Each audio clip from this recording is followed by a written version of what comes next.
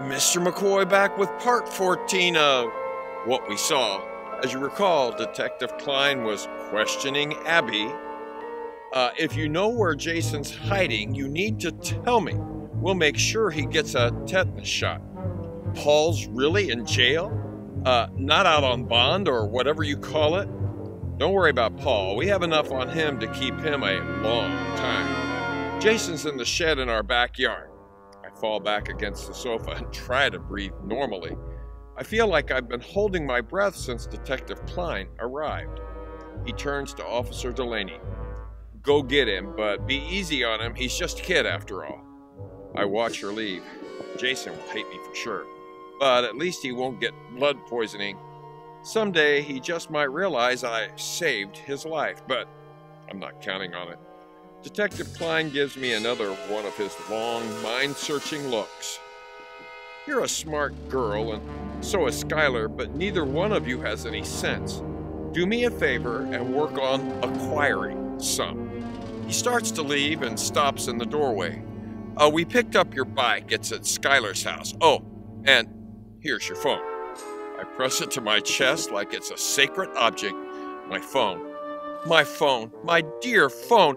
I'll never let it out of my sight again. By the way, he says, we weren't able to recover your image library. Luckily, we didn't need the pictures. I look at my phone. Maybe by losing all my pictures, I'm getting off lightly. Detective Klein goes to the kitchen to have a few more words with Mom and Greg. I hope he won't tell her about Paul and the trailer. I could be wrong, but he seems like the kind of person who keeps his word. While they're talking, I look out the front window and see Jason limping toward the police car with Officer Delaney. She has one hand on his shoulder. He doesn't look at my house or at Skylar's. With his head down, he climbs into the back seat of the police car. Detective Klein says goodbye to me, goes outside, and gets into the car beside Officer Delaney. Jason doesn't even glance out the window as they leave. I take a deep breath. Mom did not see Jason get into the police car. If she had, she'd ask me who he was and what he was doing in our shed, and I would have to spend some crazy explanation that she wouldn't have believed. And before I could stop myself, I'd be telling her about the nightmare in the woods. She'd probably send me to a convent in Switzerland. It's almost 9 o'clock. Not quite dark. The night cicadas are singing in the trees, and I'm so tired I can hardly stand up. I ask Mom and Greg if I can go to bed. I haven't heard the end of this, not by a long shot, but at least they let me leave the kitchen without another lecture. In the bathroom, I slather my legs with calamine lotion. The itch almost goes away, but I know it will be back. If I hadn't been running for my life, I would have noticed the poison ivy, but when you're terrified of one huge thing, you don't think about the little ordinary things. I get into bed and check the messages on my phone. No new ones, not even from Skylar. I think maybe I should text her and ask how things went at her house, but then I remember that she dropped her phone in the water. I'm so tired.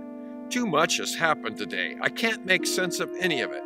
I want to sleep for 100 years and wake up with no memory. I'll see Skylar tomorrow. We'll talk then. So what do you imagine the conversation between Abby and Skylar to be like? Share with your fellow listener. The next morning, Mom and I watch the news while we eat breakfast. So far, she hasn't had much to say. The silent treatment is her way of telling me she's mad and disappointed. I've gone way beyond the limits this time. A solemn-faced anchorman appears on the screen. Police have charged Paul Blake, a local drug dealer, with the murder of Christina Sullivan, a popular teacher at Everett Stone Middle School. He was taken into custody last night and charged with murder in the first degree, assault, operating a meth lab, drug trafficking, car theft, and a host of lesser offenses. A picture of Miss Sullivan appears briefly on the screen, followed by a clip of Paul being pulled out of a police car, his head down, his hands cuffed behind his back. Isn't that the man Greg knows? Mom asks. The one we saw at the DQ? No, it looks like him. I'm trying not to scratch my poison ivy. If Mom sees it, she'll ask me where I got it. More details tonight, the newsman promises. Mom clicks the remote, and the screen goes blank. I scratch while Mom's not looking, but she notices anyway. Eyes in the back of her head as they say, "Is that poison ivy?" "I guess so." I stare at the ugly, oozing rash as if I'd never seen it before. "I don't know how I got it. I'm so careful." "Somewhere around that treehouse, most likely." She takes our dishes to the sink and manages to make a lot of disapproving noises by turning the water on full blast and spraying plates, cups, and glasses like she's pressure washing them. I know what she's thinking. Serves you right. If you'd stayed where you belong, you would not have poison ivy. I start to leave, but before I'm half out of my chair, she says, "Sit down. I have something to say to you." Uh-oh, here it comes. I sit down and brace myself. She stands at the sink with a plate in her hand. "Greg and I were talking after you went to bed last night. We decided it might be a good idea if you didn't see Skylar for a while." I don't expect this. "Skylar's my best friend. She lives right across the street. You can't keep us apart." "Will you please stop scratching?" Mom yells like she's suddenly gone nuts. "You're making the poison ivy worse. Do you want it to spread all over you? Go soak in salt water, then smear calamine lotion on your legs." She tosses a box of salt to me and starts throwing plates into the dishwasher. I run upstairs, crying, turn on the hot water and dump the whole box of salt into the tub. Then I get in. The water's almost scalding, but my legs stop itching. I lie in the tub and look at the ceiling. What will I do without Skylar? We've been friends since I moved here in 3rd grade. We're the super-duper dynamic duo, inseparable. We're two halves of an apple. Essere la malala. The Italian words are so beautiful I memorize them, but I can't say them the way Greg did. I stay in the tub so long, the water turns cold. The tips of my fingers get wrinkles and I begin to itch again. Finally, I heave myself out and get dressed. I slather my legs with so much calamine lotion it cracks like pink mud as it dries. The smell is like summer. I'm not ready to face Mom, so I lie on my bed and finish reading Fahrenheit 451. I watched the movie with Greg before I read the book, and I remember the ending where the people walk around reciting books in soft voices. Ray Bradbury's ending is very different. The hero of the story meets up with a group of men who memorize books, but there's no beautiful community, no women, no children. The United States has destroyed itself in a terrible war, and the men are alone, hoping to contact other readers and start a better world. I like the movie's ending better, but probably Bradbury's ending is more realistic, except there should be a few women in the group. For my 5th and final book, I chose To Kill a Mockingbird. I have my own well-read copy. I know what happens and how it ends. It's sometimes sad, sometimes funny, and sometimes scary. But that's just the kind of story I need now, especially one that has no surprises for me. No sudden and horrible twists of fate. No dead animals, well, except for the rabid dog Atticus shoots. The death of a rabid dog is okay. You can die from rabies. The red pony pops into my head, and I imagine how Steinbeck would write that scene. First of all, the dog would be Jim's beloved pet. When the dog gets rabies, Atticus would make Jim shoot his very own pet. I'm glad Harper Lee didn't write a story like that. Do you have a book that you like to read over and over again because it's a comfortable book and you know the ending? Share the name of that book and why you like it with your fellow listener. To keep Skylar and me apart, Mom makes sure that I spend the weekend with her and Greg. On Saturday afternoon, we go to Greenbrier Lake. Greg rents a canoe, something Mom can't afford, but it just makes me feel hot and sick and itchy. On Sunday, we go to Harper's Ferry. It takes forever to get there. We walk around the town, up and down steep hills with crowds of people and crying kids all pushing and jostling and talking so loud my ears hurt. After lunch, which I can't eat, we cross a bridge over the Potomac River and watch rock climbers scramble up a steep rock face. Then we walk at least 100 miles on the canal towpath. It's more than a punishment than a fun weekend. My poison ivy itches and itches and itches. The hot sun makes it worse. I feel nauseated from swallowing the water in the paint branch, although it might just be psychological and have nothing to do with the water in the stream. I miss Skylar. On a normal day, she'd be with us. We'd be laughing, having fun, acting silly. Greg would tease us. Mom would be in a good mood. Maybe we'd stop for dinner and Skylar and I would have giggle fits about something. We come home after dark. Skylar's bedroom light is off. I wonder what she's been doing all day. Does she feel bad about not being invited to come with us? Did she get a new phone? I think about texting her before I go to bed, but I'm just too tired to pick up my phone. I'll talk to her tomorrow. Monday is the first day of being grounded. Skylar and I haven't talked for 2 days. She hasn't texted me, and I haven't texted her. Now we're sitting side by side on her porch steps. "Where were you all weekend?" she asks me. "Oh," I say in a dull voice. "Greg and Mom dragged me to Greenbrier Lake on Saturday and then to Harper's Ferry on Sunday. It was hot and crowded and totally boring." "How come you didn't take me?"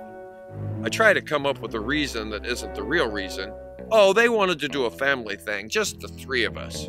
Skylar looks at me. "Your mom blames me for what we did. She doesn't want you hanging around with me. Am I a bad influence, right?" I shake my head.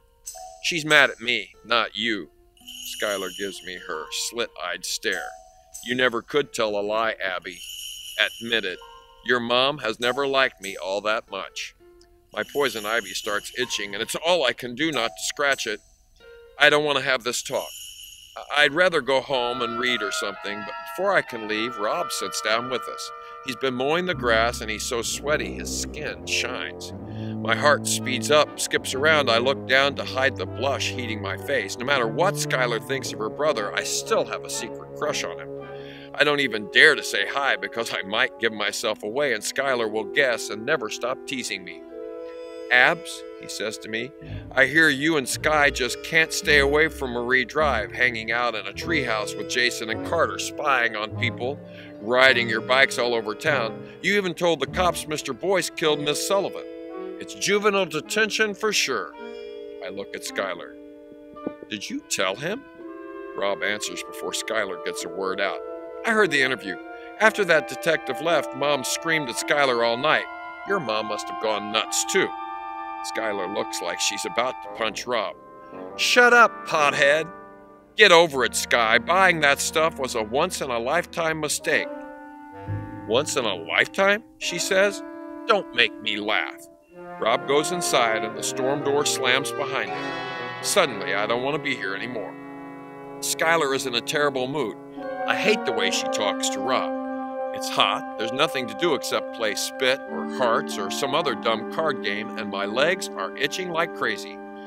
I tell Skylar I'm going home. I need more calamine. Skylar looks at my legs, now caked with a thick pink layer of cracked lotion. You can see oozing blisters underneath. Not a pretty sight. "Boy, am I glad I don't get that stuff," she says. "Your legs look like something in a horror movie. A zombie, maybe, with its skin falling off." Skylar has never, ever said anything like this to me. To Rob, maybe, but not to me. My feelings are really hurt. "Well, don't look at them then." I walk away. I expect Skylar to come after me and apologize, but she doesn't. Rob catches up with me. He has my bike. The detective left this in our yard. I take it without looking at him because I'm crying again. "Hey, Abs, don't cry. You know how Sky is. She's mad for a few days, and then she's over it." I don't even know why she's mad. Neither do I. You know what? I don't think she knows either. Things upset her all the time. That's all. Give her time. That's what Mom and I do. He jogs away. His legs are straight and muscled, just like Skylar's.